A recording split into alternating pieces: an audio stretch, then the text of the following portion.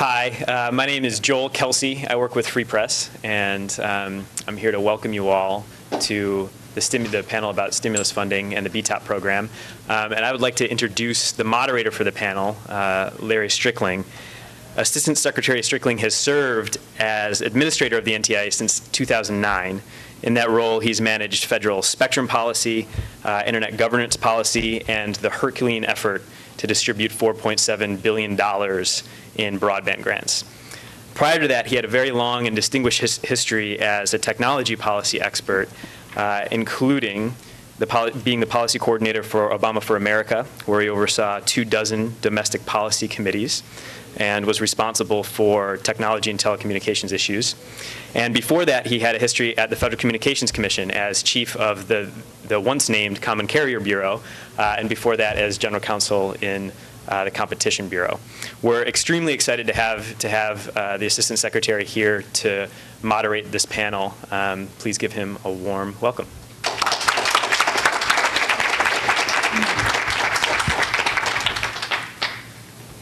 Thank you, Joel. It's a real pleasure to be here. And I'm delighted to be able to share the stage here with four folks who are working very hard on the broadband grants that we have put out last year and back in 2009. Just to give people some statistics to set the stage for this, we are currently managing about 230 broadband stimulus grants, totaling about $4 billion. Of those, we have about $250 million being spent on what we call sustainable broadband adoption projects, and you'll hear a lot more about that from our panelists. We have $200 million funding public computer centers, and then the remainder of the money is going to build out infrastructure across the country.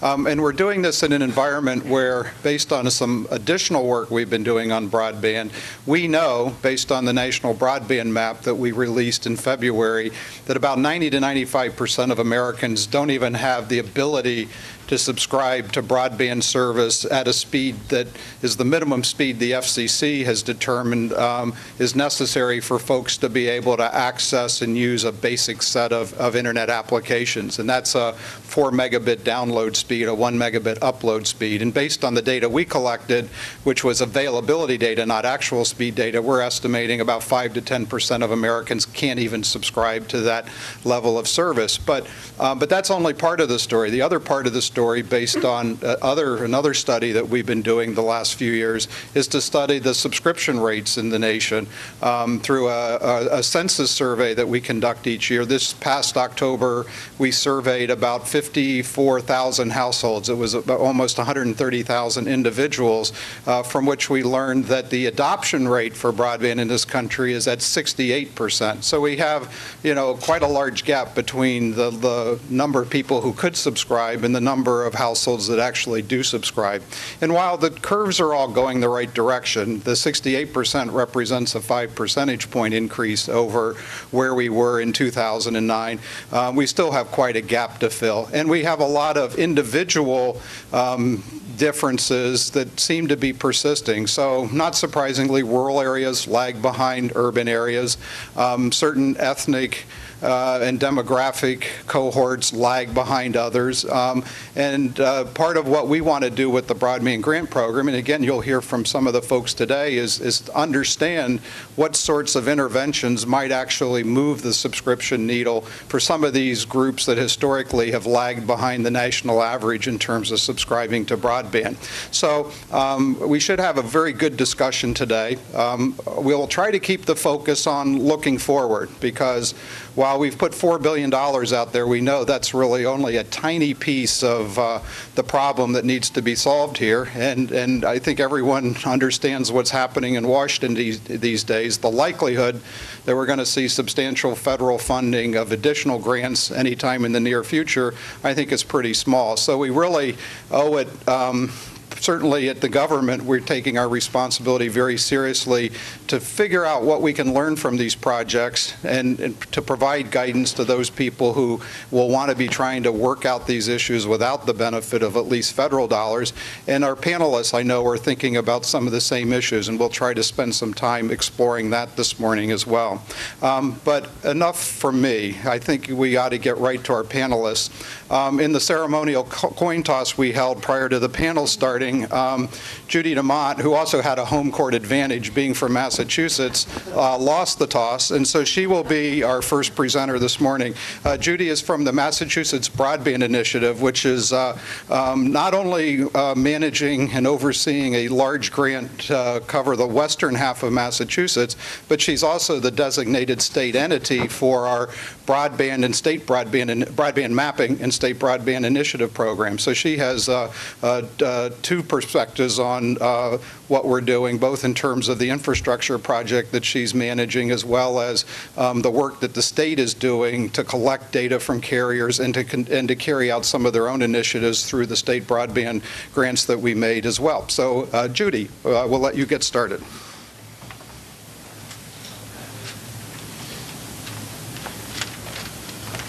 Thank you. Good morning. I hope that my home court advantage will carry the Red Sox today, given that they're 0-6 and we have our home opener at 2:05. So as Larry said, I'm the director of the Massachusetts Broadband Institute. People get that confused all the time. We were created back in 2008 from Governor Patrick when he signed the broadband bill into being. And he did that because he recognized that there was the digital divide existed here in Massachusetts. And for those of you who aren't from Massachusetts, you may find that hard to believe. We have, such a technology sector, thriving sector here. We have some of the best colleges here in the eastern part of the state. But in the western third of Massachusetts, we have over 50 communities that lack that basic broadband infrastructure. They also, many of them don't even have cable. And so we have a real issue. And for those who know Massachusetts, you may know that the folks out there have been trying for over a decade on their own to find ways, creative ways to incent private sector investment to come in and help close the divide. And it was actually through some of that work that they got to the legislature and the governor to bring this to his attention and to create the Mass Broadband Institute. We were capitalized with $40 million of state bond funds to try to make this happen, and that was before the federal stimulus came to being. And so the goal was to use that money to catalyze private sector investment. As I said, we were founded in 2008 at the time that the capital markets collapsed. So thankfully, the federal stimulus money came along. And to date, we have leveraged $25 million of our state bond funds to bring in $83 million of federal funds into the state. We've also taken that, and because part of that money, $45 million, is for us to build that middle mile infrastructure out in Western Mass. It will actually be a 1,300-mile aerial fiber optic build throughout 123 communities. It's called Mass Broadband 123, and we'll be connecting 1,400 community anchor institutions. We recently hired a network operator because we're an economic development agency. I don't want to be getting the call when somebody hits a telephone pole. Probably not a good idea. But in order to show the use of public and private partnership, the firm that we hired, Axia NGN USA, they're planning on investing $35 to $45 million in Western Mass as a result of running this network and making additional investments to help build that out. So we really take to heart the notion that the state can't do it alone, that we can't solely rely on the federal government, and the private sector isn't going to make that investment. The ROI for the network that we're building is 30 years, and in this industry, they're really looking at a return somewhere in that three-year range. So that's the first part. The first part of my mission is we can talk about adoption, and that's extremely important, but if you don't have the ability to connect, then adoption is moot. And some of the things that we know out in Western Mass is just hard to even conceive of. We have 27 municipal police stations that don't have access to the criminal justice information system, another 85 that have access via 56K frame relay, which was state of the art in the 80s, but we're a little bit past that. And so we're really looking to bring this infrastructure in, get it working at the community anchor institutions, but then we can't stop there. We have to also focus on working with those institutions to help them realize what they can do. How do they adopt broadband? And we don't want to just stop at basic connection. How to get the most out of this network? So we're focusing on that now. I'm thrilled to be on this panel and hear what everyone's doing, because I think best practices and talking and understanding what folks are doing is what we all should be doing to really leverage not only the federal money, but private sector investment that's come in. Larry mentioned I have other grants as well as a designated state entity for the state broadband data and development grants, also administered by NTIA. Last year they had some supplemental funding for adoption, and so we were able to take advantage and receive funding for two statewide initiatives, which we're really thrilled about. The first one is to provide technical assistance to small businesses and nonprofits who serve or are themselves members of the vulnerable populations that Larry talked about, the elderly, disabled, low income, and working with the Community Development Corp in Massachusetts, we will select 40 small businesses and nonprofits to help them either adopt the internet into their business or adopt digital literacy training into the nonprofit programs that they run today. And then the second grant was a grant to encourage or increase the usage of the internet by building out an application. And so we receive funding in collaboration with the Department of Veterans Services here in Massachusetts to build a veterans portal.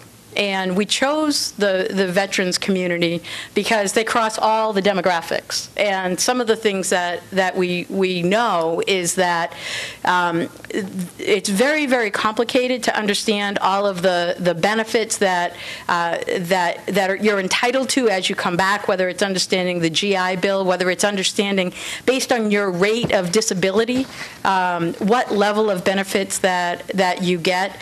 And we recently had a design charrette over at the Microsoft Nerd Center, which was just a fascinating place to bring. We brought together 40 to 50 veteran service providers and talked to them about what would be most helpful to these folks that aren't getting on the internet and don't know that even what their benefits are. And so later this fall, we'll be rolling out this portal that will really be a one-stop shop for veterans in Massachusetts and their families, because we know that disabled veterans or veterans coming back from the wars with traumatic brain injury or post-traumatic shock, they aren't self-selecting, gee, I have this injury. And so they're not getting the help they need. So family members are going to be able to go on and access this information and get connected with the service organization and get the help. And so we're really thrilled on having the funding to be able to do that. And we know that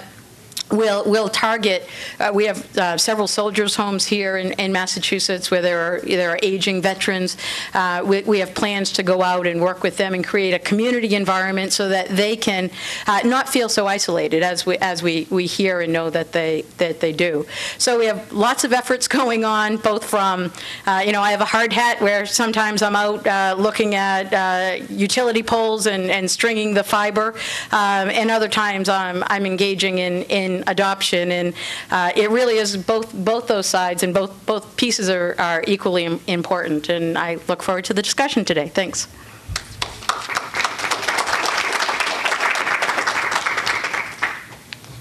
Thank you, Judy.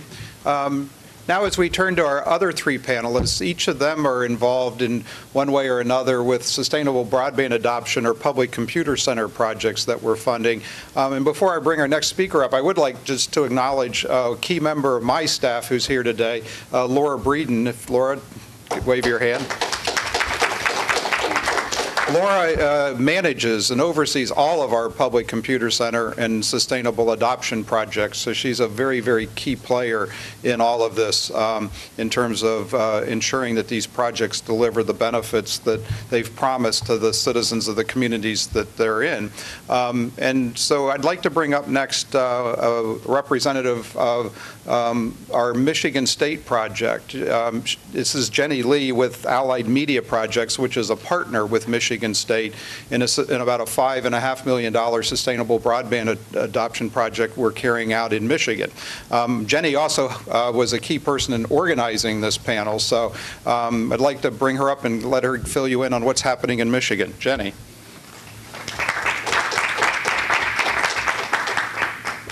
Thank you, Larry. Thank you, everybody, for coming. So I work with Allied Media Projects, and we are a member of the Detroit Digital Justice Coalition. There's a handout that was passed around that you can refer to for some more detailed information about our project. But I just wanted to start off by asking, by a show of hands, how many people in this room saw the imported from Detroit Chrysler commercial during the Super Bowl this year? Oh, almost everyone. Okay, great. So people in Detroit were, had mixed feelings about it, but in large part, I think a lot of people were excited because the commercial merged Detroit's legacy of creativity with our legacy of labor. It presented Detroit as hard hit, but resilient and full of dignity. Where it fell short, I would say, and a lot of people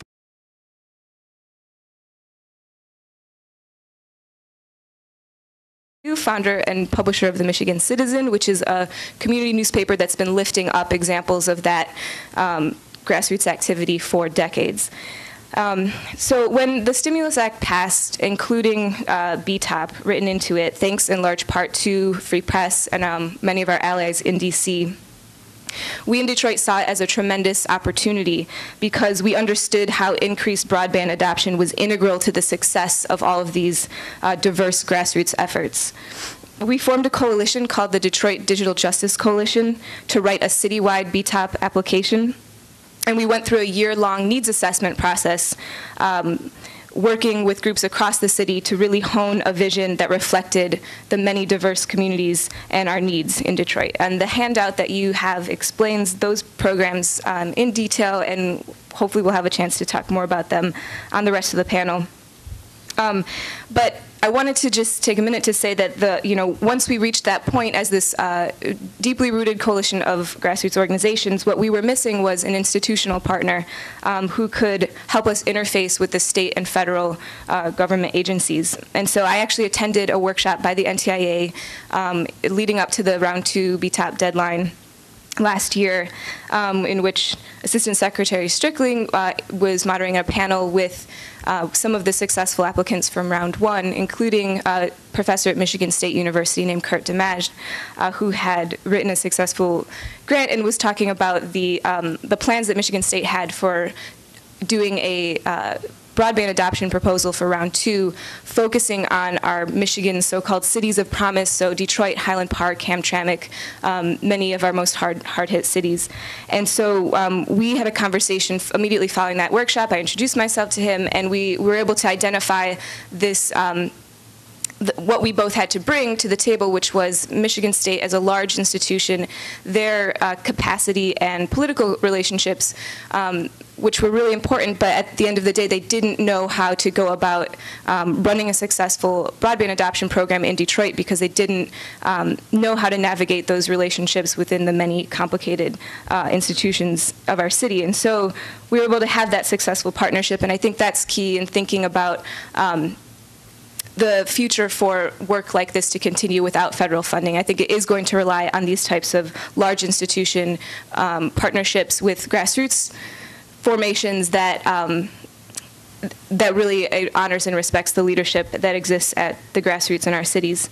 And so from a year from then, here we are today, having launched these 6 interlocking components of our program, which are a training for 50 digital media educators and entrepreneurs called the Future City Media Workshops, a year-long teacher professional development training, working to infuse digital media arts into the core curricula of our schools, a growing network of youth media organizations who are partnering with local businesses in Detroit to improve their online presence, an online platform, which will be a marketplace for all of the digital media trainings and services that come out of our programs, a network of 12 computer centers in non-traditional anchor institutions supporting digital literacy programs and neighborhood-based mesh wireless networks, and finally, a comprehensive documentation and evaluation system with support from the Open Technology Initiative of the New America Foundation,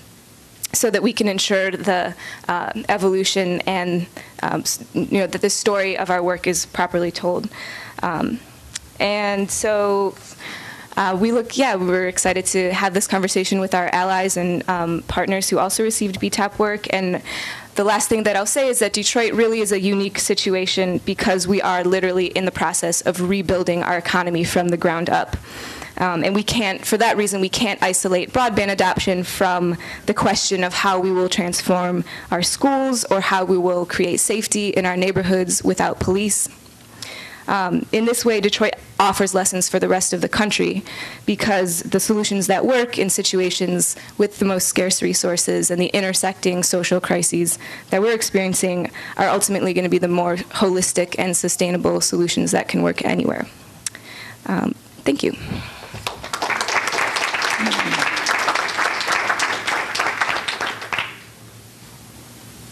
Thank you, Jenny. Next, I'd like to introduce Brian Mercer with the Media Mobilizing Project in Philadelphia. And Brian's a partner with 2 of our grants in Philadelphia, a public computer center grant to the city of about $6.4 million, and an $11.8 million grant to the Urban Affairs Coalition for Sustainable Adoption. Now, since this is on videotape, I wanted to have this memorialized forever. Brian and the entire Philadelphia program ran a kickoff on Martin Luther King Day back in January, and they invited up to Philadelphia our Chief of Staff, Tom Power. And somehow the wires got crossed, literally, because they had Tom sit down and actually help refurbish a computer, which was part of the program that I'm sure Brian will get into. Brian reported to me, and this is an absolute fact, right, Brian, that computer blew up after Tom Power left. And so I wanted to have this on videotape so that there will be no doubt about that when we try to resolve this controversy in my office when I get back next week. In any event, of course, none of that happened. He did try to fix a computer, but the blowing up part, that's apocryphal. In any event, let me ask Brian to come up and tell us a little bit about what's going on in Philadelphia.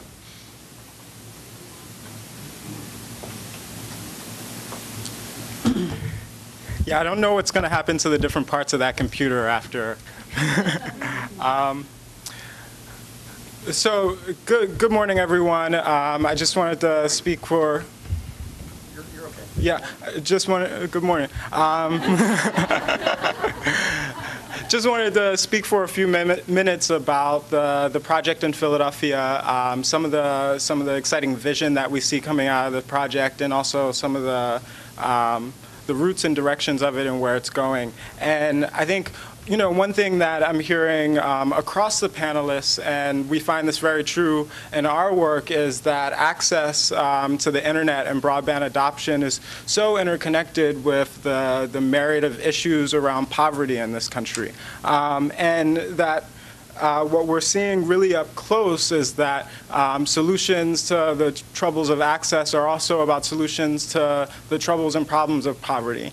And so Media Mobilizing Project became involved in this work around broadband access through really understanding that connection and seeing that connection in a real way. It makes me think of the story of a high school student that I know, Othello, who came into her high school day after day, had assignments to do homework on the internet, but not having access to the internet at home, not having access to the internet in her high school.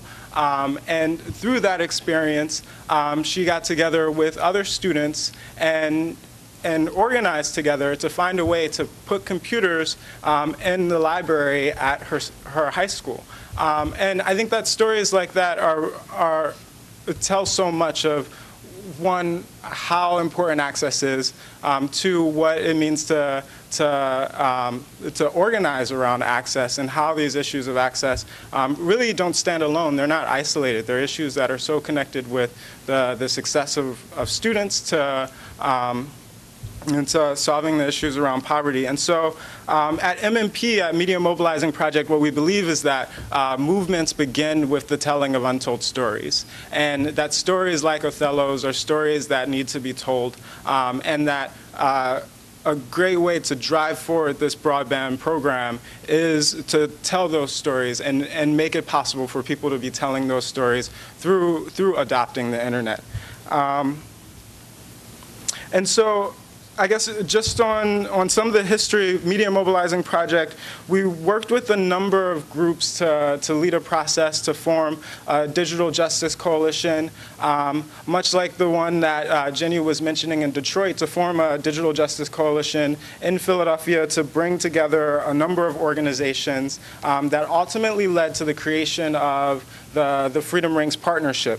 And the Freedom Rings Partnership, as Larry was mentioning, was successful in proposing two projects, one for public computer centers and one for sustainable broadband adoption, totaling over $18 million or so of investment into the city of Philadelphia at a time when the city of Philadelphia is seeing so many other areas, like areas of education, lose investment. And so really trying to look at how this investment in Philadelphia can be leveraged to solve a number of problems that we're experiencing in our city.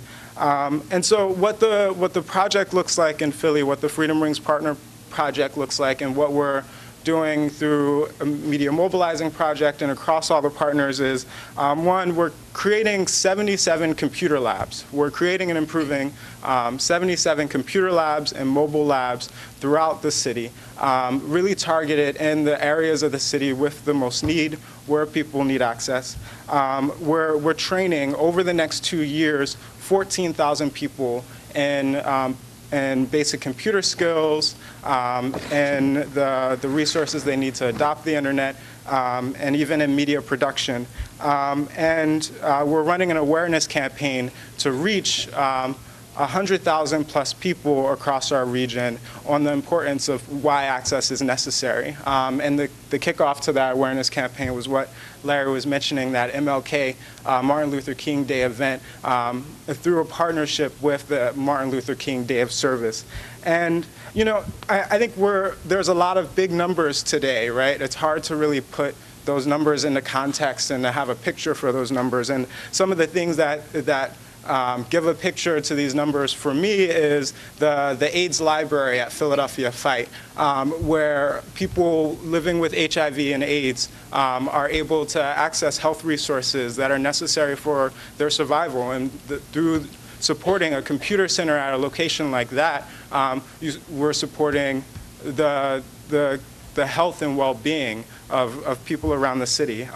Thinking about programs like what happens to prisoners when they re-enter society, and people coming out of the jails and actually having the skills and tools that they haven't had access to for years, and that thousands of the people who are being served in this program are prisoners who are re-entering. Or new Americans, people who are in this country for the first time and learning how to speak English, and that these computers and these programs serve people so that they are able to build strong communities right here in our country and be able to connect with their communities back home.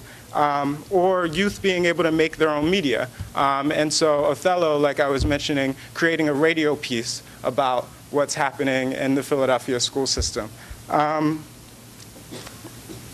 I think the other piece about this project is the significance of the scale. And it's something that is really new for Philadelphia. It's really exciting for Philadelphia. It's challenging us, and it's forcing us to break out of old patterns and really create a new way to run our city. And so the city of Philadelphia itself is a key partner in this project. The free library system of Philadelphia, which runs over 50 libraries throughout the city, is a key partner in this project. Universities like Drexel University and the community colleges are key partners. The Urban Affairs Coalition, which represents and is an umbrella for hundreds of nonprofits in the city, are a key partner. And then community-based organizations like ourselves, like Philadelphia OIC, Philadelphia Fight, that have been doing work not only in this sector, but in other sectors for decades now, and are really bringing their expertise to these new challenges and problems that we face. And so I think just to wrap up my kind of opening points, what I'd like to leave with is just some of the vision and some of what we find really exciting coming out of the work that we're doing on the ground and the experiences that we've had to get to this point. And I think one of the pieces that's most exciting is really integrating technology as a part of existing organizations, right? That this partnership, that these groups coming together is actually creating a new space for how organizations are effective in what they do. And so that might be a labor union being able to really strengthen its membership and strengthen its base and people that they're reaching. That might be a community development corporation that's now able to support business associations across their area of the city to revive their small businesses. And I think that through putting technology in places that already exist, through community organizations that are committed to what's happening in their communities, is actually creating something new of how that community is going to grow. And I think another piece that's significant is we're creating kind of new ways to solve problems, ways that are community-oriented and not just individual-oriented problems of why someone doesn't have broadband access. That if we're going to solve the problem of broadband access, we need to not just start with the individual, but start with a whole community and take a whole community into account of how we create inroads for access, inroads for adoption. And finally, I think this is really important, redefining what public-private partnership means. And saying that public-private partnership is actually a lot more along the lines of the type of partnership that we're cultivating in Philadelphia. It's a partnership where the city is a main actor, where small nonprofits are main actors, where community groups are main actors, where education institutions and the private sector are main actors, and are able to come to a table together and really work across the challenges to be able to create real lasting solutions. And so I'll leave my remarks with that.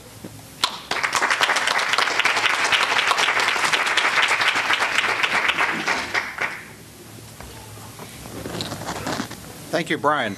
Our cleanup hitter, before we get to our panel discussion, comes from the West. Laura Eford is the Vice President and Chief Community Investment Officer at Zero Divide.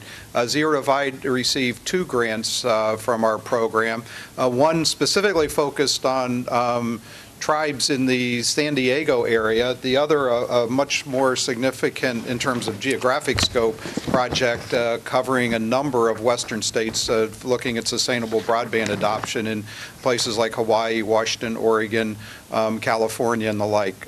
So Laura, you will be our final speaker before our Q&A. Thank you. Thank you. Good morning.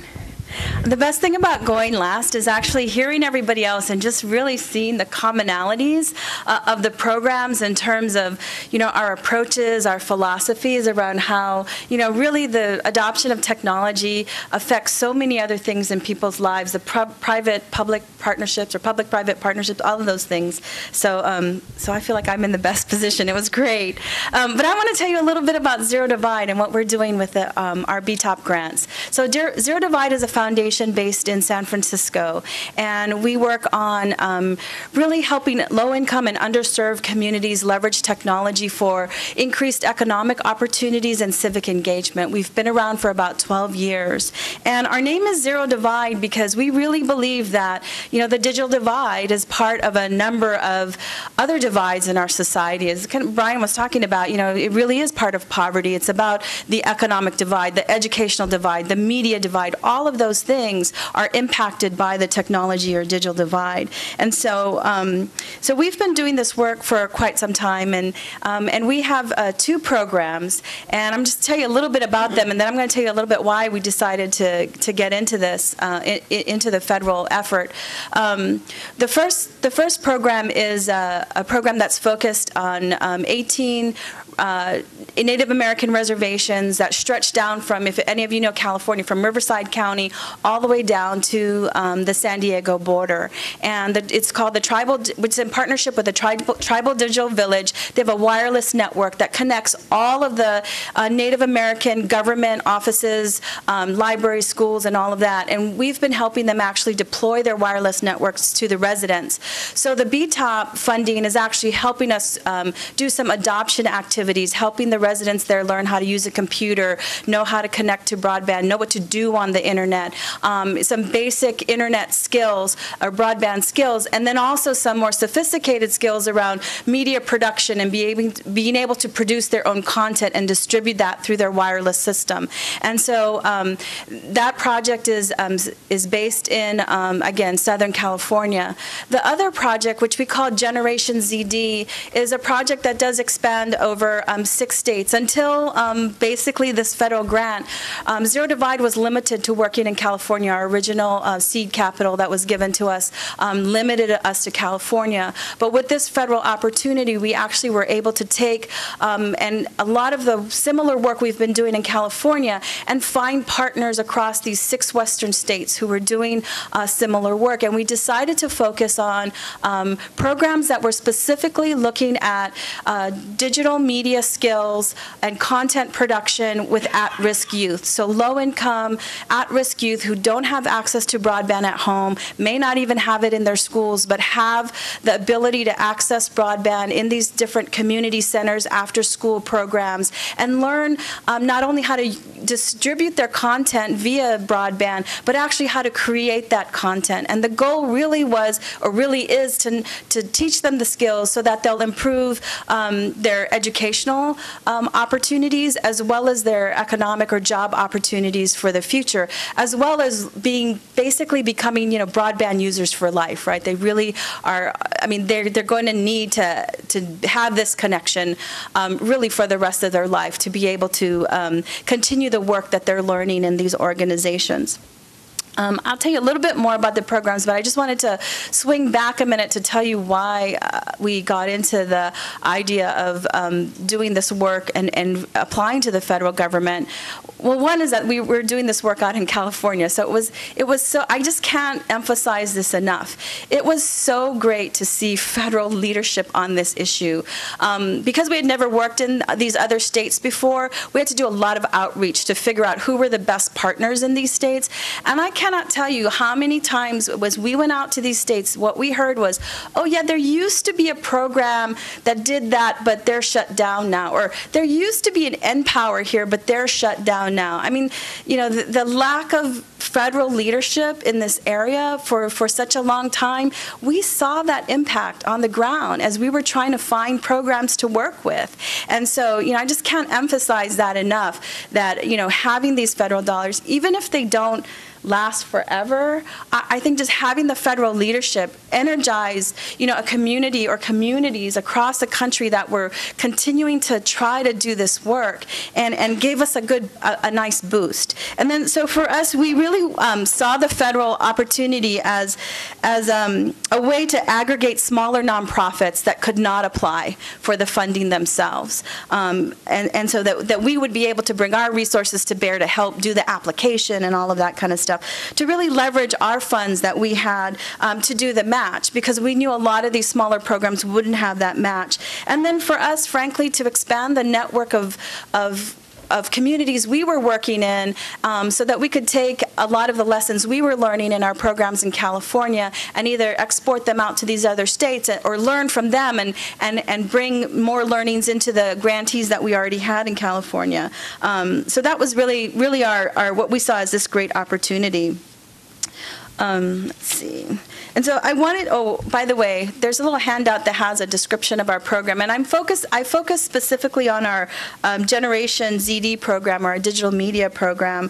But some of the things we're trying to do there is really help these young people gain economic and educational skills through broadband applications, and work with the programs not only to support the work that they're doing, increase the number of young people they can reach, but also to build their capacity to become more sustainable in their community. So this gets to the question of sustainability. So what we're trying to do is identify ways that as they continue to work with technology training, identify ways that the organization itself can create earned income streams and then be able to bring that money back into the organizations. We've done this with about 5 youth media programs in California, and so we're looking to the BTOP grantees that we're working with to see who has that potential, because technology is always going to change, and you're going to need that technology resource in the community to really continue to train people on how to really leverage that technology for their economic, educational, and civic engagement, and all of those kinds of things. So we want those organizations to be sustainable and continue the work beyond the BTOP grant. So that's one of our main focuses. A couple of things about what we're experiencing and what we're learning. I think our challenge is really balancing that grassroots, bottom-up approach that both Brian and Jenny talked about, with the idea of scaling, right? So I'm really challenged by that, because we really believe that each community is different. There's a different culture there. The people approach things differently, even technology, and there are different things that you have to kind of take into consideration. So how do you make sure that those programs are kind of culturally appropriate for that community, but yet we can also achieve a level of scale across these programs, so that we're reaching more people, and how can they learn from each other? So part of it for us is really building this group as a network of folks that are learning from each other, sharing their experiences. So I think that's one of our that's really one of our major challenges that we're facing. So I'm just going to leave it there. I know there's there'll be a lot more time for discussion and adding other points, but just wanted to share that about our program. Thank you.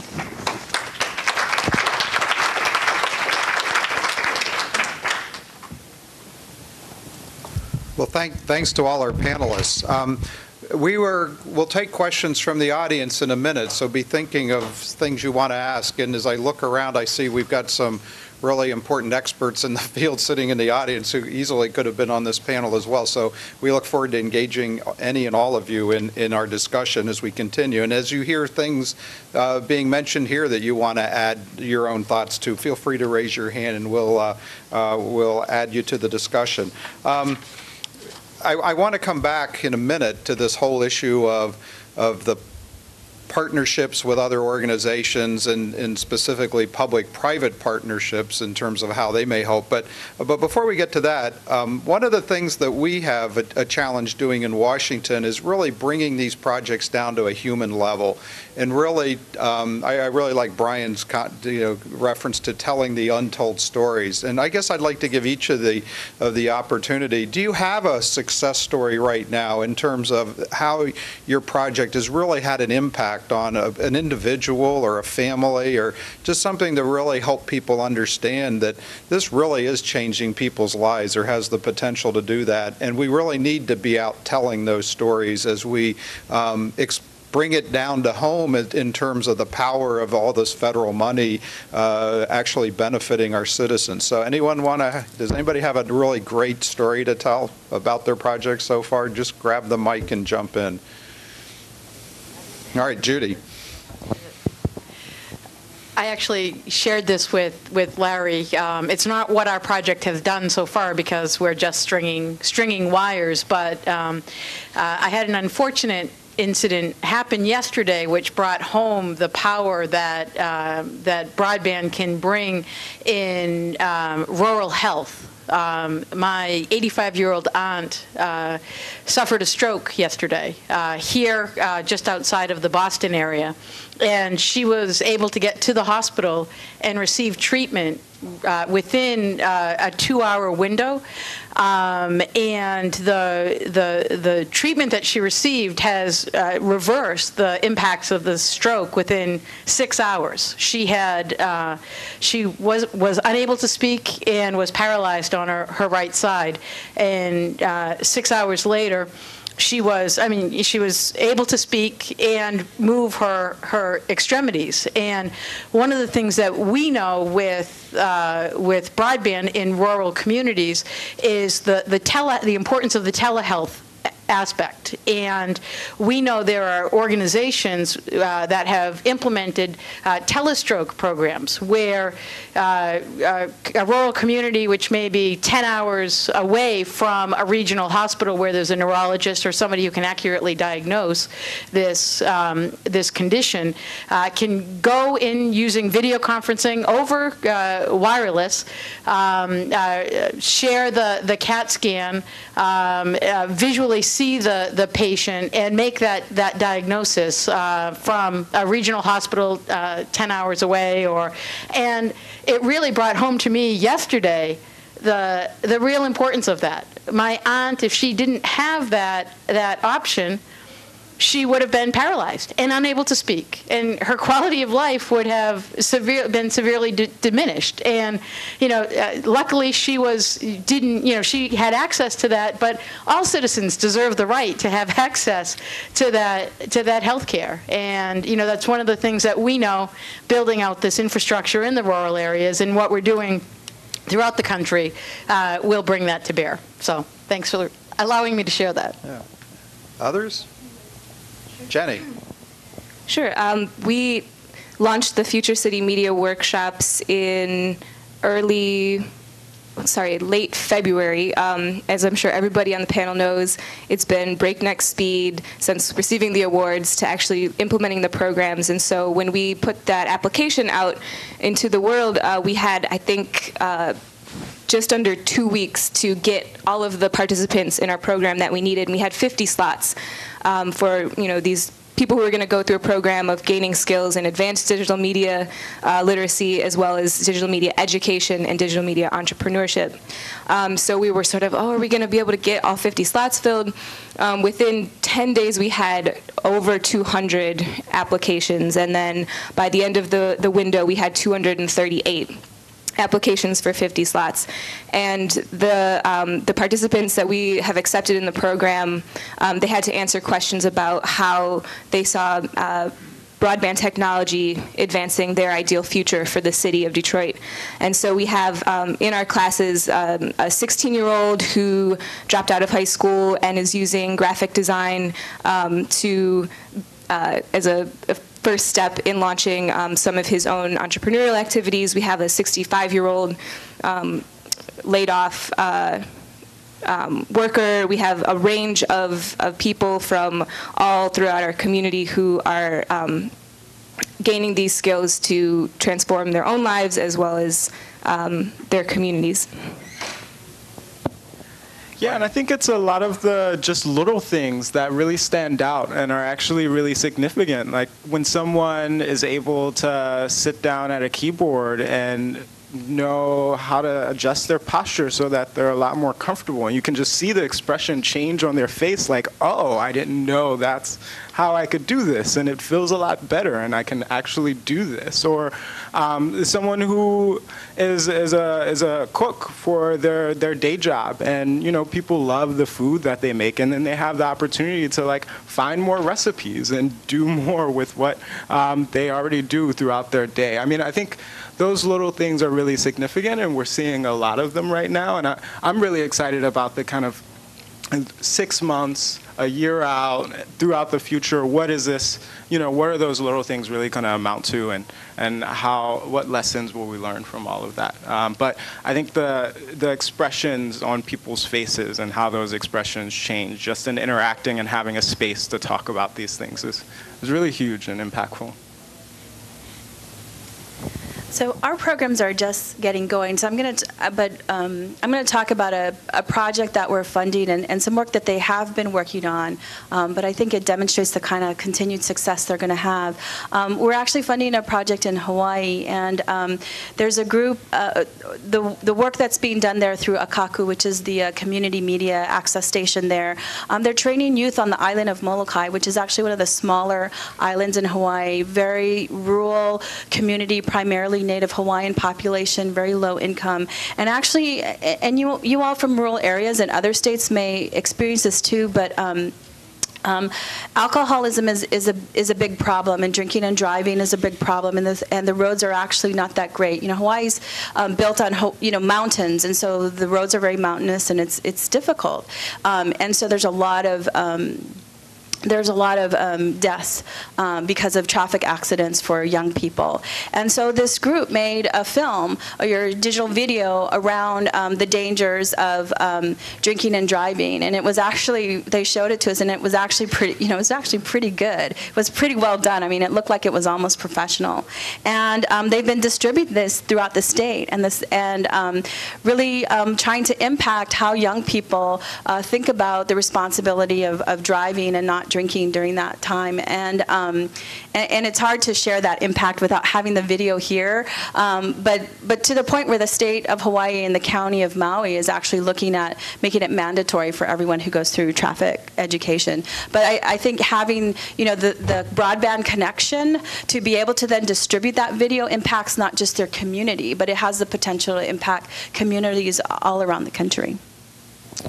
So each of you has talked about training in one fashion or another, and certainly our research, the census research, shows that the one reason people give more often than any other reason for not subscribing to broadband is that they don't see the value of it, which we think is really probably code for they don't understand the technology or don't know how to use it.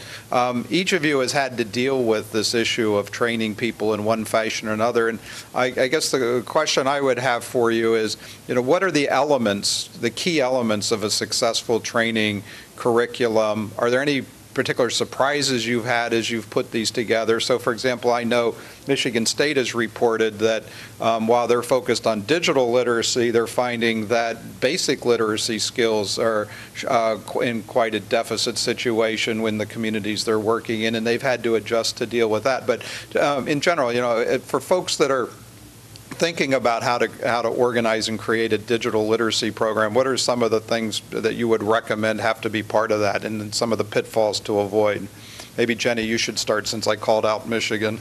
Yeah, definitely. I mean, that issue, we've definitely encountered that as well. And reaching out to the populations that we know need to be at the heart of this program, our classes contain a really wide range of skill levels and learning styles. So, in fact, one of our instructors is actually has a learning disability himself and has been helping the other instructors design their curricula to be able to make the content accessible to people who may be more visual learners, more audio learners, more tactile learners, and all these different ways. So we're working through those challenges, and we know that that's what it takes to lift up the the skills and resources of our whole community.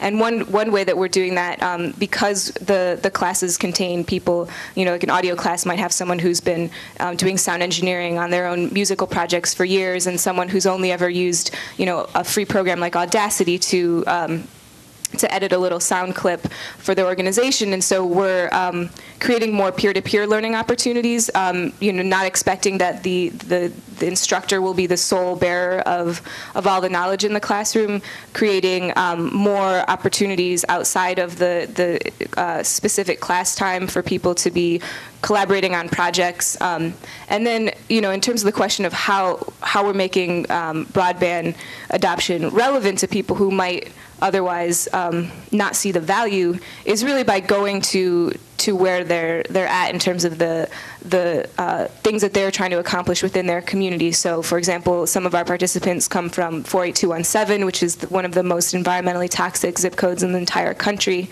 and they've been working for many years to hold the Marathon oil refinery that pollutes their neighborhood accountable for a lot of the violations. And so looking at how media and technology can be tools for the organizing that they're trying to do. And there's just numerous examples of that, I'm sure Brian as well, with the communities that they work with, in showing how these are tools for larger community work. Yeah, I think some of the things that stand out and that we're seeing in the different training classes that we're a part of, one, time. Just people want more time and more of what we have to offer, and I think that's a good thing for them to be asking for. I think creating spaces in a very similar way to what Jenny is mentioning, that are group-oriented, where people can work together in those spaces and work across not just the instructor or trainer having all the knowledge to offer, but really creating space where other people step up and offer the knowledge that they have to offer.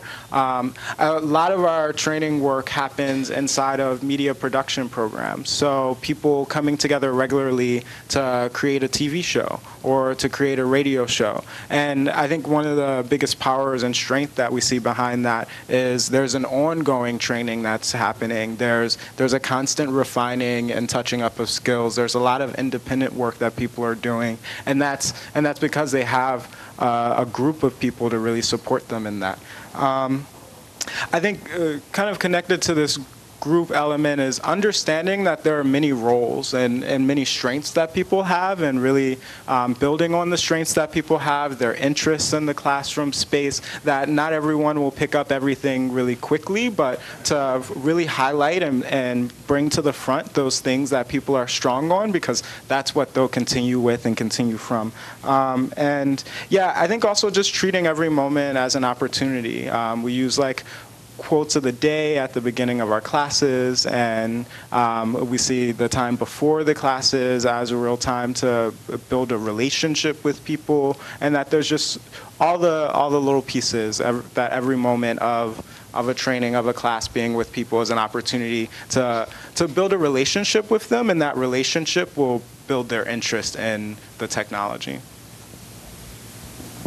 I think a lot of similar themes come up in our work as well. Can I just ask, all three of you, and Judy too, are you having any problem attracting people to come in for training? Okay. I actually, some of the things that we know we're going to have to pay attention to with our vets portal is that there's the community of veterans coming back with post-traumatic stress and traumatic brain injury. What they tend to do is isolate themselves and sit in their home with and play video games, and as they folks told us, and order pizza. They just sit with the shades drawn, and so some of the challenges that we've been told we're going to run into is getting to them. And some of the concepts are, can we work with the local pizza delivery folks and put a flyer in the on top of the box to just say, hey, this is available. And also in our other programs, so one of the things that we're focusing on is making sure sort of the birds of the feather. that we are training trainers in the communities, in the places where the folks who don't adopt broadband today go on a day-to-day basis, and trust where they go on a day-to-day basis, and incorporating the training into that. But so those are the problems we know we're going to have. And Laura, in your programs, you were starting to talk about specifics. What role is things like workforce training playing as part of the curriculum you need to offer? I mean, we know increasingly people can't find jobs without going online to see the opportunities. They can't apply for jobs anymore without going online to do it. Has that become an important component of the programs that you're offering as well? Yeah, it's definitely an important part, and actually one of the key outcomes we're looking for is really beefing up people's job skills. So through technology. So our programs curriculum-wise, it sounds like very similar to what Jenny and Brian are doing. So everything from audio engineering to video production, as well as the more basic skills of being able to find jobs online, being able to communicate with employers online, and those kinds of things. What we find in our programs is that the young people, they don't have access at home. So in addition to the training that they're getting on media production and distribution via broadband, they do their homework there. They look for part-time jobs there. They do those kinds of things because they don't have access anywhere else. All right. And this is a question of the whole panel, I mean, obviously, one of the things we hope to accomplish with these dollars is to actually, in addition to training people and letting them see the opportunities, is to turn them into subscribers in their home, because of the things you talk about. School children have to do their homework now online to stay current with their peers, which really means having this available in the household situation, because you can't always count on getting that computer when you go to the public computer center. What are you seeing so far in terms of how we move people, and after we've trained them, into actually subscribing to these services? And what are the challenges you see to that? Anyone? I mean, I'll be honest, we haven't quite gotten there yet, but I think there are a couple of things that we're looking at. One is in one of our programs, well, actually 4 of our programs are actually cable access stations. So they have an ability to reach a larger community beyond the young people that come into their facilities. And so at least in one situation, part of the goal is really to educate the broader community through the more traditional means of television, but to provide some broadband training via that vehicle as well to reach others. The other piece of it, and I actually was going to talk about this as part of a barrier too that we find, is oftentimes one of the barriers is educating the parents when you're working with young people in particular, and you're working with communities like the immigrant community. So we've had chances where, situations in which training is offered, but the kids can't take advantage of it because the parents don't understand, and they think it's like, oh, I don't want my kid going on the internet. So part of it, I think, is educating the parents, and then I think that translates to, once the kids are trained, hopefully also bringing the parents along to really understand the value and to try to see if they can afford to become subscribers to support their continued education of their child. Mm-hmm.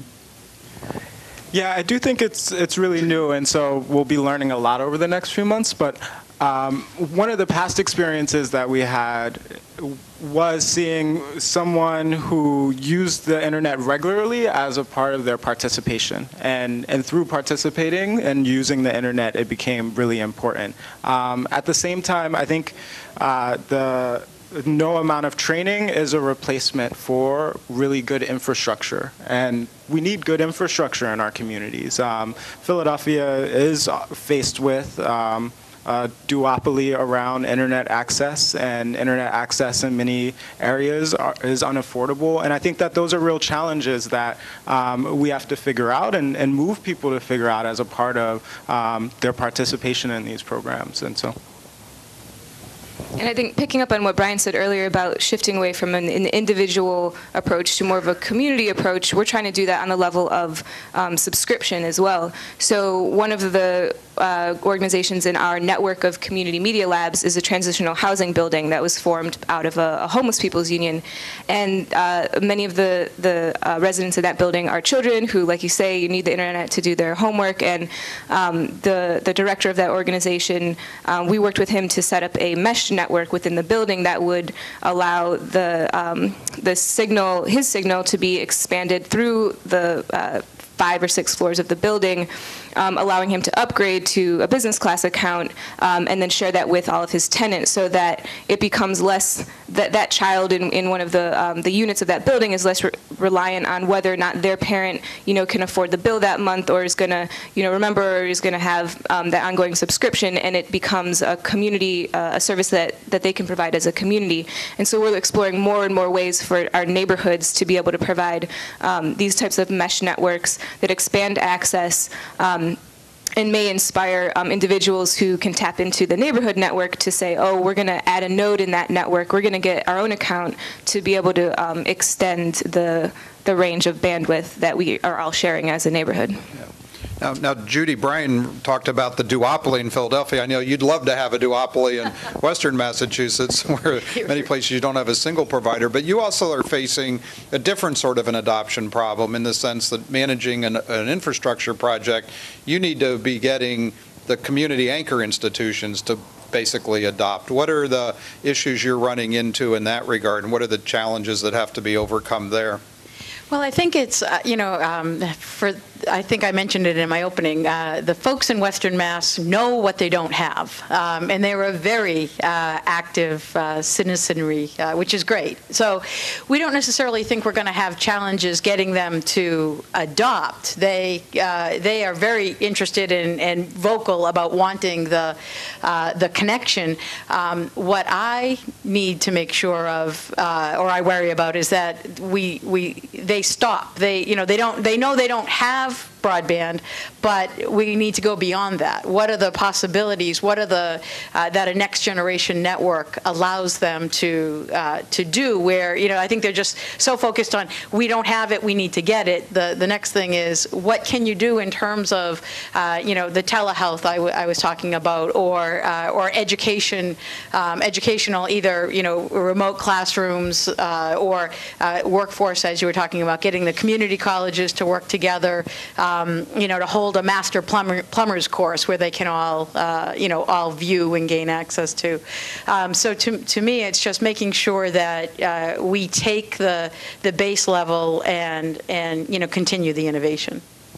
Now, coming back to some of the organizational discussion, and Judy, your project to me presents a classic case study of the challenges of trying to bring an entire area together and talking to all the important institutions.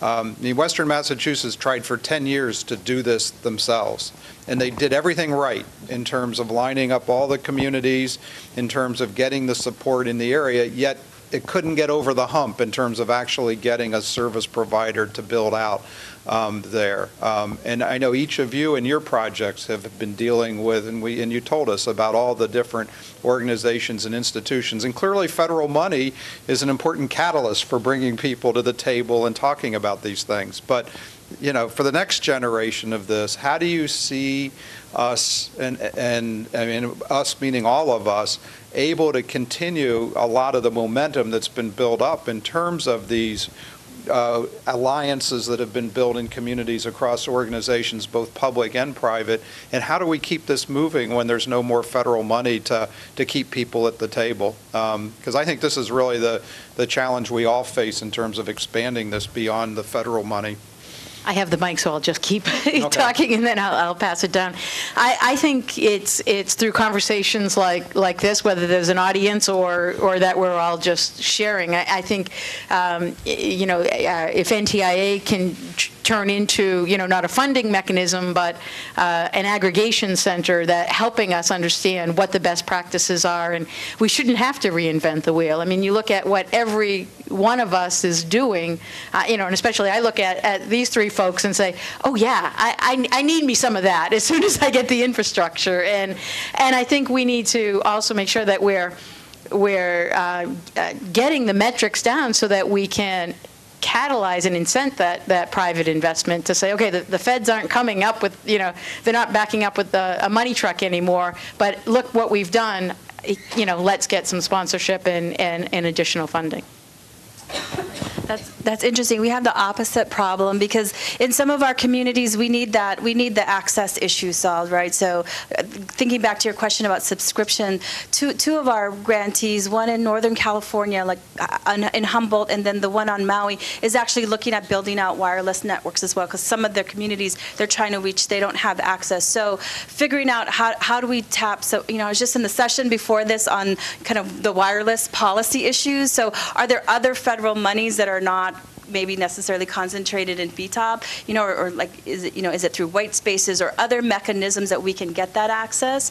And then, and then my other thought was really engaging also the philanthropic community. So Zero Divide, we're kind of in this space where we're in the philanthropic community, but we also operate our own programs. And so, one of our goals is really to build that community of foundations and donors that really care about these issues and begin to take some of the work that's being done in BTOP and take it to that next level. And federal leadership in sort of gathering that group of people together would be great. I mean, Ford's doing some stuff on it. I mean, people are doing things on it, but I think, having it as a specific concerted post-BTOP strategy and having some federal leadership around that would be great. I'm just going to interrupt for a sec because unfortunately we had Karen Perry from Gates in the back of the room and Jenny Toomey from Ford Foundation was here, and we could have challenged them and put them right on the spot in terms of responding to your point, but they both ducked out before we got to that. So I'll show them the video. Right, we'll show them the video and get them. But in fact, I think both Jenny and Karen and some of the other foundations actually have been playing a very important role. The Gates Foundation certainly helped organize a lot of the library projects that we received applications for and ended up funding the vast majority of them because the Gates affiliation really led to some high-quality projects coming into us. And Jenny at Ford Foundation has done a terrific amount of work in this space as well. But I think you're right. We need to continue to look for those kind of partnerships with the philanthropics to see how we keep this going. Brian? Yeah, it's a great point. I can check that off on my list. I think one piece coming from a smaller nonprofit organization, I think the actual application process and some of the supports way the program is structured could improve how it supports nonprofit and smaller organizations and their ability to take on projects like this. I know of too many organizations that were excited about this opportunity and couldn't really engage with it and be a part of it just because of how difficult all the requirements are. And I think that's a piece that's important and can be looked at and thought about and improved so that more people are able to engage in this space. One thing that I'm really excited about in the process in Philly, I mean, our division of technology from the city of Philadelphia really didn't play a role outside of municipal government and technology support for municipal government. And through this project, now they play a role in public technology access, and that's huge. It changes the agenda of a fundamental city department, and I think moves like that and progress like that is really important towards the long-term sustainability of this entire sector and field of work. I also think that there's a lot to be done around the sustainability of individual organizations. And I'm really excited about one of our lead partners, the Urban Affairs Coalition, and their experience in really that field and supporting local organizations and being able to sustain their work and grow over the long term. And I think that they'll have a lot to bring, and I'm excited to see how that will play out in Philly. And I think the other piece, federal funding, just as you mentioned, Larry, it brings all these groups together to start thinking about the future of their cities and what's happening in this field. And I think that we can do that strategic planning, that real long long-term thinking outside of the funding, and that actually will put some of the plans on the table and put some of the ideas out there, and make it possible to think creatively about that sustainability. And so not waiting around for the opportunity, the funding opportunity to do the strategic planning, but doing the strategic planning now, in an ongoing way, which, yeah, I think. Are there any private companies that are partners in Freedom Rings today? Yes, actually, Wilco, which is a cable access provider, and does cable access for the public housing throughout the city. And so they're privately held minority business, and have been a great partner, especially on direct access and public housing units. So. Have there been any nibbles with Comcast, particularly since they're headquartered there? Yeah, I haven't seen anything really play out, but yeah. Okay, well, maybe we can help there. To reiterate what Brian was saying, when we, in terms of just the process and not expecting the federal funding to be there, when we started out on our BTOP path, we were actually very doubtful that we would ever see the federal dollars, and we were committed in our very first meeting of the Detroit Digital Justice Coalition. Everyone there was consensus that we were going to do this work, whether or not we ever saw a federal dollar. And I think that's really important, and the only way that we can inspire other groups to take those paths and create these strategic plans and then figure out the funding as they go along is by sharing the effectiveness of our processes that we've gone through. So how do you actually bring together a diverse coalition of community stakeholders, do an in-depth needs assessment across multiple communities, develop a collaborative vision, and then implement truly functional systems of programming and evaluation and documentation. And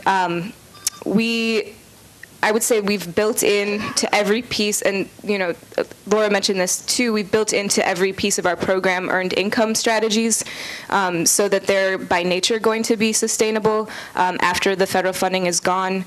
We're one of the impetus for us launching the training of trainers program, part of our BTOP program was the fact that we had this overwhelming demand. Our organization, Allied Media Projects, had an overwhelming demand for training and digital media services.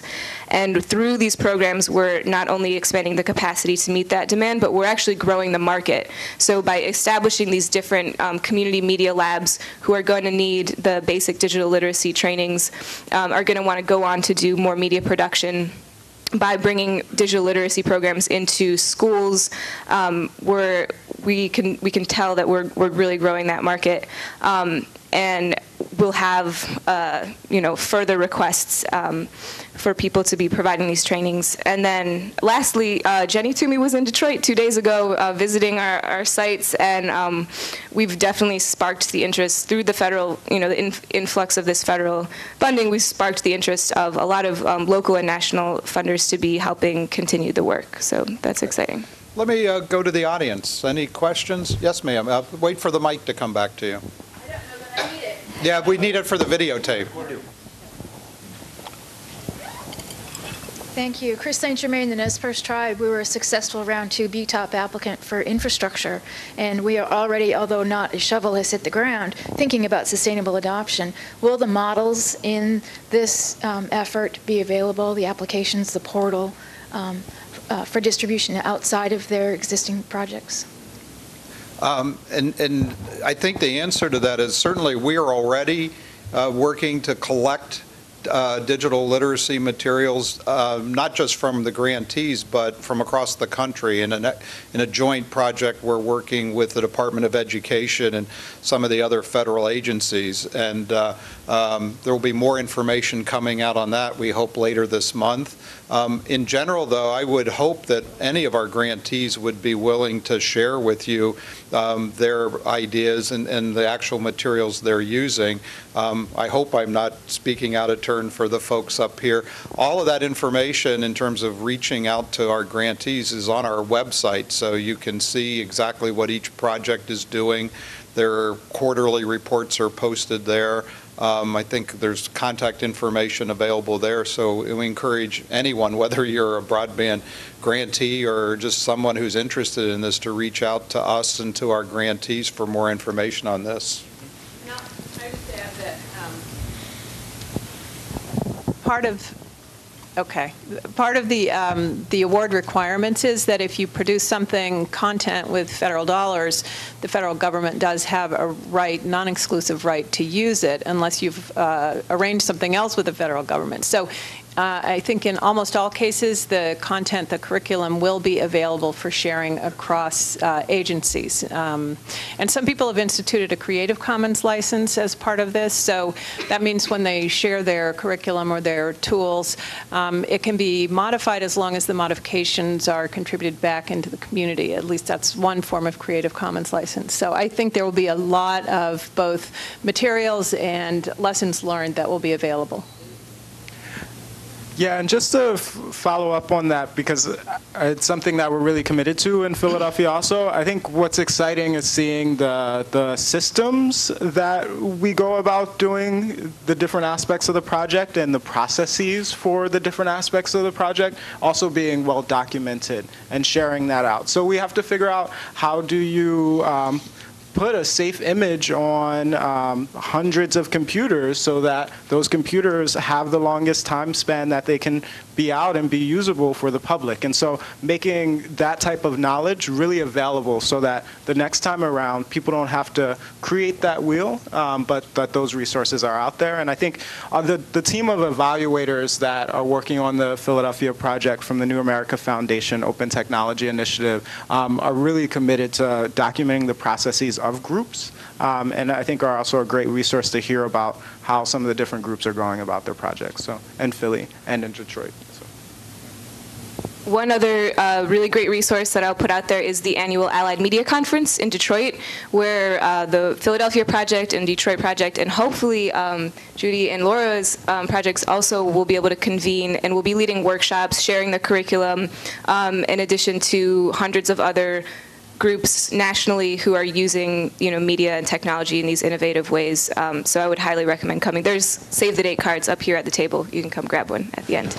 And those dates would be? Oh, the dates of that conference are June 23rd to the 26th in Detroit. Great. Any other questions? Yes, sir. I have more of a comment. Hi, give a little Philly love right here. So I'm with the Urban Affairs Coalition, and we're one of the lead partners in the Freedom Rings partnership. One of the things I wanted to say, and MMP's language is really fantastic around this, is that there needs to be a movement around this kind of stuff.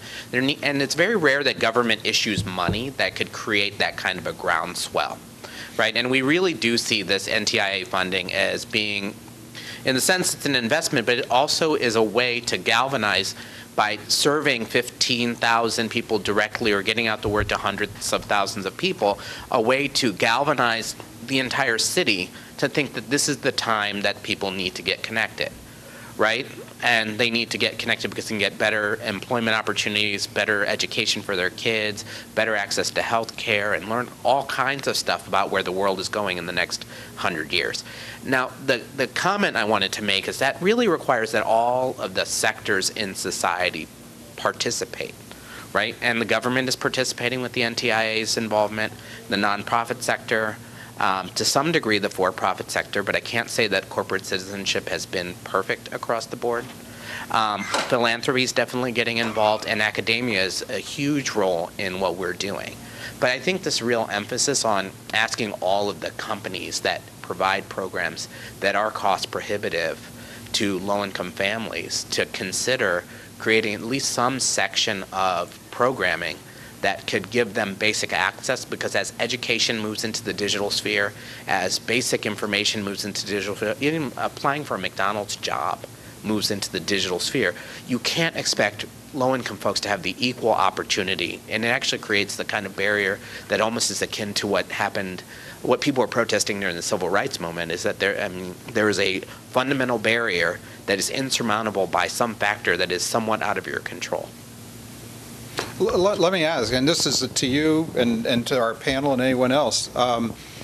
Obviously, we're currently focused almost single-mindedly on overseeing the construction and completion of these projects. But again, we have the same issues our grantees have, which is what do we do when the money runs out? What would you recommend the federal government role to be very specifically in terms of kind of keeping these issues going forward even after the projects get built? 4 specific things. Some of them are in the broadband plan and some of them aren't, right? One is that you have to have people who are committed to training people and really seeing a national sense that digital literacy, media literacy, and basic childhood literacy and adult literacy are viewed as a conjoined complex of ideas, that in the digital age you can overcome all 3 of those with one sets of trainings as opposed to before you needed 3 different things, and that we need to really amplify the sense that the programs like the National Service Corps, like AmeriCorps stuff, and work study at universities and all the different places where people are going out into the community and doing that kind of work has a core focus on getting people to learn how to use the computer and to use the internet for daily life, for work, for play, for anything. The second thing is that there should be some sense amongst the telecoms as an industry that they're one of the biggest growth industries in the last 30 years, right? I mean, they have to make a commitment to, and it's in their own interest financially. Every person who subscribes, they subscribe to what's principally a private infrastructure that they are providing. I mean, it's in their interest to promote adoption and subscription through these programs, and they should partner up with whatever BTOP programs around, community programs, libraries that are doing this work. The next thing is that there needs to be sustainable mechanism from city, state, and federal funding to identify what are the conjoined complex of programs that these efforts really touch, right? So anywhere from telehealth, like we heard, to literacy programs, and having local convenings at the state and at especially municipal levels, and kind of rural kind of, I don't know how you aggregate those, but because I'm not from a rural area, but having some set of stakeholders that identifies what resources are available in those environments and helps people understand how to build the partnerships with the appropriate institutions across that area, so that you can drive the economic development money, you can drive the health and the med ed money, you can drive infrastructure money. You can get a program that's cohesive in each place, that's tailored to local needs and local concerns. And then the last thing is that we need to think about how we talk about where the actual infrastructure is going, in terms of whether, people are talking 5G, people are talking fiber, but there has to be some consistent sense of nobody knows where this whole thing is going. And so I'm not asking people to pull out a crystal ball and say, oh, it's going to go this way. But what I am thinking is that for a lot of what we're doing, it would be important to know what are the directions or the imperatives in terms of training people so they don't end up down dead ends. Or what are the ways that we can connect them in the right ways given 10 years out? Because I know there's differences even in the administration as to where people think things are going. So I'm not trying to be prescriptive. I just want to get some clear instruction, I think. Right. Good list. We've got one here and one, Jane, and then here in the front. I'd just like to say going towards the future, that I think in the whole revamping of the Universal Services Corporation, there is one really good opportunity there to look at future funding and how you fund these initiatives. There are rural health funds there already. There are also the funds there for the E-rate, all of which have been very successful. The second thing I would say is I think it's up to the states and the federal government to work with the League of Municipalities, the Association of County Commissioners, and also economic development organizations to keep them up on what's going on in the state right now with the BTOP programs so that they are successful, that there are no problems with any of the funding, et cetera, and that they come out with a really good write-up about what a success this has been. So we're working a lot on that in North Carolina in keeping all the BTOP and the BIP people together, and so they learn from each other as they go through the process. Good. Up here in the front. And please introduce yourself. That was Jane Patterson from ENC, for those who don't know her. Hi, I'm Hannah Sassaman, and I work with the Open Technology Initiative, and I work closely with programs in Philly, so folks like Arun and Brian, and also help with the Detroit Digital Justice Coalition. And I just wanted to, like, echoing off of the list that Arun laid out about ways to move forward, and then partnering with things like E-rate, which I think is really, really thoughtful, especially with other libraries involved. I heard Brian say something which really stuck with me, which is making sure that after the program is done, that it's also about like taking on and respecting like the leadership of the local implementers who actually did that building, and also taking direction from them on what kinds of resourcing is necessary to keep their involvement and literacy engaged, because these organizations are working on such a margin that their engagement does depend really strongly on the availability of funds to maintain these programs. So I wanted to actually flip it back to the panel for a second, if you had anything more to add on that, on any visioning that either the Massachusetts program, Zero Divide, AMP, or MMP, or others have thought about making sure that those programs have a stakehold in doing their own financial visioning for the future, and what kinds of patterns you think are transferable to some of the other small organizations, like Tribal Digital Village, for example, that are doing this work. Yeah, the space of broadband adoption is really central and really important for Media Mobilizing Project, but we're also really concerned about the questions, many questions that are being talked about throughout the rest of this weekend on the crisis of journalism and the future of journalism and what community journalism looks like. And so I think an important thing that we see in the future with these programs is that building a higher literacy throughout communities, building a greater access throughout communities, also builds a groundwork for communities to participate more in community journalism and producing their own media. And that's also an exciting space for us beyond the BTOP infrastructures of what the computer centers that also serve as local hubs for how communities connect with each other and communicate with each other. And that's an important piece for our ongoing growth too. So I got the message that we're out of time, but we decide when we're out of time. And so I do want to give the other three panelists a chance, not only to respond to the question, but to make any last concluding comments you'd like to make before we wrap up. Laura?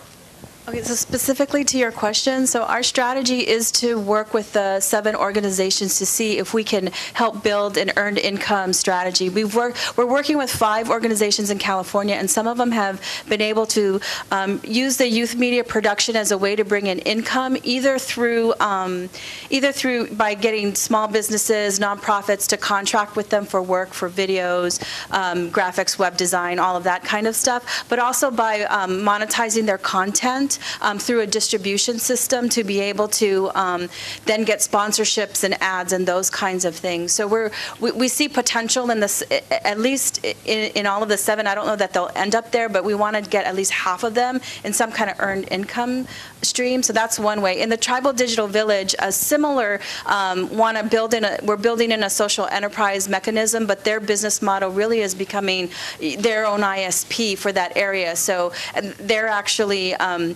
this is not part of the adoption efforts, but coinciding with that is actually their deployment of the wireless network, and they're actually going to be charging a nominal amount for the residents on the reservation, but also the network is extending beyond the reservation so they can get customers that way as well. So those are 2 things. And then just to respond, Larry, to your question, I think that the word that came to my mind about how does particularly NTIA deal with moving, really the goal and mission of BTOP forward after the program ends. The thing that came to my mind was integration, right? So this is Arun kind of talked about this, right? There's so many federal programs right now that are they're doing the work with this money. Even National Service Corps, they already have 2 grants that do the Digital Literacy Service Corps that's proposed in the broadband plan, but they're not recognized. It's not recognized. So, I mean, this sounds a little cheesy, but it's almost in some ways, at some level, a marketing effort, right? To really, like within the federal government, government, get those agencies to recognize that they are helping the broadband movement, but they don't think about it that way, right? But so there's that, but then also getting to a deeper level so that we are leveraging workforce investment, money. You're already working with education, all of those different pots that are out there to make sure that technology or broadband is integrated throughout. Thanks. Just a couple of things for our sustainability. I think we have a pretty interesting model at the middle mile that we haven't found any other middle mile B-toppers doing this. And maybe there are, Larry, but we went in and hired a network operator to run our network, and we're not paying them. They have the right to make money on that network by bringing on businesses and other entities that they can charge reasonable rates to that we will oversee, but that they pay us an oversight fee, but also we share in the revenue. And we think that's important because it aligns our interests. We want everyone to, we want them to be able to make a profit as a private entity, but we want to be able to take the revenue that comes back in and turn it back around and help to sustain some of the other programs that we have. And if there ever is additional funding, I think there should be some requirement on that. I mean, what I find is a lot of these infrastructure projects are just sort of going out to solve a college network and not necessarily to what are you going to do in those communities. And I think that's a really important aspect. And again, I think for all of us, it's a matter of learning from each other, bringing together. And the other element I would say is we are very active. I'm a state entity. The governor of Massachusetts, this is one of his top priorities. He talks about it, and I know it's not always, we have a great environment, and I'm thankful for that every day.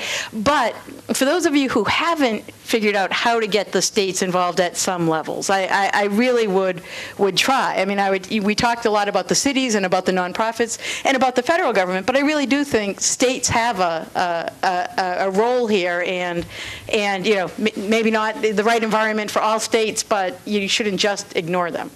And every state has 5 years worth of money to build their own capacity, not bandwidth, but in terms of building resources and personnel and that sort of thing to support broadband in the state. Every state's got a certain amount of money, and they're funded for 5 years from our program. So I think it's fitting we give Jenny the final word. So go ahead. Thanks. Yeah, agreeing with what everybody has already said around long-term sustainability. And I think for us, the health of our program, we can't really think of it without thinking about what it's going to take to make Detroit sustainable and Detroit's economy, rebuilding that in really holistic and sustainable ways. And so we're going to be supporting and relying on our growing small business sector in Detroit, all of the different entrepreneurial efforts that are emerging now. We're going to be depending on the ability of our schools system to be visionary and utilizing the federal funds that they receive, as well as whatever private funding that they can get to support digital media arts integration, so that our young people can be preparing themselves, can be prepared for this new type of economy, because ultimately that's the kind of sustainability that we need, is to have the imagination and energy of young people carrying all of this into the future. We're going to be looking into how we may be able to leverage the Trade Adjustment Assistance Program, of which Michigan residents are some of the highest, there's the highest numbers of participants in that, and any other ideas that we can gain from our allies here. So definitely continuing the conversation that we've started today in every possible venue. Very good. Well, please join me in thanking our panelists for a very interesting discussion. And thanks to all of you for bearing with us as we ran over a little bit. Thank you all.